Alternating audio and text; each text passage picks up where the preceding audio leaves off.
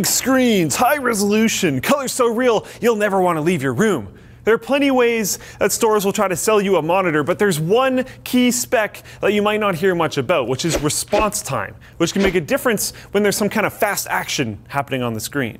Oh, so you're talking about that thing where there's a delay between pressing a key and clicking a mouse or whatever and then having it display on the screen, right? Actually, no, that's called input lag, which is also important since too much input lag can leave you frustrated at best or lying in a pool of virtual blood at worst because you couldn't react quickly enough to an opponent. Response time, however, is less about how your monitor will eventually display inputs from your peripherals after a delay, and more about the individual pixels themselves. It's a measure of how quickly a pixel can display a change from black to white, or from one shade of gray to another. Different shades of gray represent how intense any given color will appear on your monitor through a filter. The darker the gray, the less light will pass through said color filter and hit your eyes, which is why you don't hear people talking about red to blue response times or anything like that. Response times are usually given in milliseconds, since one frame on a standard 60 Hz monitor stays on your screen for just under 17 milliseconds. The pixels themselves need to transition more quickly than that so they can display the next frame on time.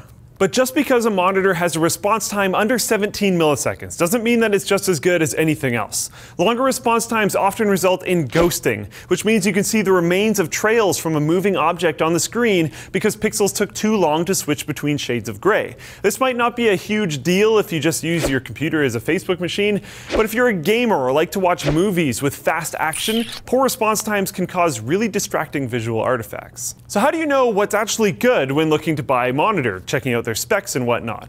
People have different opinions on what the maximum response time should be if you're gaming. While some people claim that they can't notice any ghosting on anything below 8 milliseconds, there's other people, like competitive gamers, who swear by super quick screens with response times of only 1 or 2 milliseconds.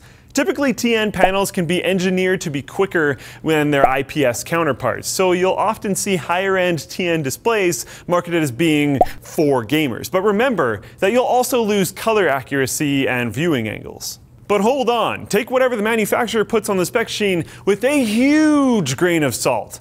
There isn't a standardized way for these companies to measure response times, so you might be seeing a cherry-picked measurement for how long it takes for a pixel to switch between two similar shades of gray, and end up disappointed with the actual performance once you hook it up. Fortunately, this is a situation where a little research can go a long way. There are websites that have independently conducted measurements of response times as well as input lag times, so you can have a more apples-to-apples comparison when you're shopping. And remember to check reviews from a trusted source as well. Even if a monitor says that it has lightning-quick response time of 1 to 2 milliseconds, many people complaining about ghosting could be a clue that what's on the spec sheet isn't all that accurate. So pay attention the next time you've been marketed for a new display. Even the biggest, highest resolution screen you can get your paws on will be very disappointing if it makes everything look like a giant ice cream smear.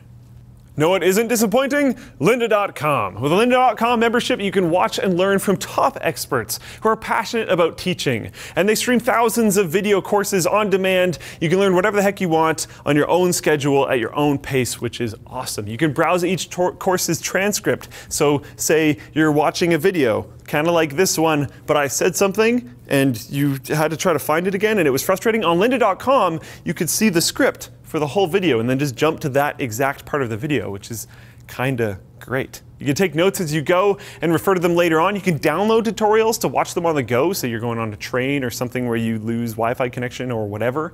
You can access them on your iOS or Android devices. You can create and save playlists or courses that you can watch and check out at any time. You can even compare learning paths to go along with your friends and colleagues.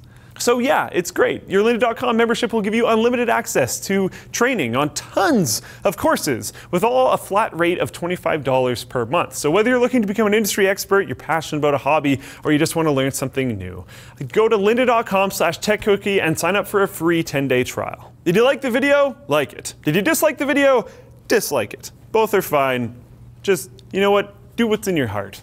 I believe it will be the right thing, whatever it happens to be. Also, another right thing to do, check out TechQuickie. Channel Superfun, which is probably on my face now. This was TechQuickie.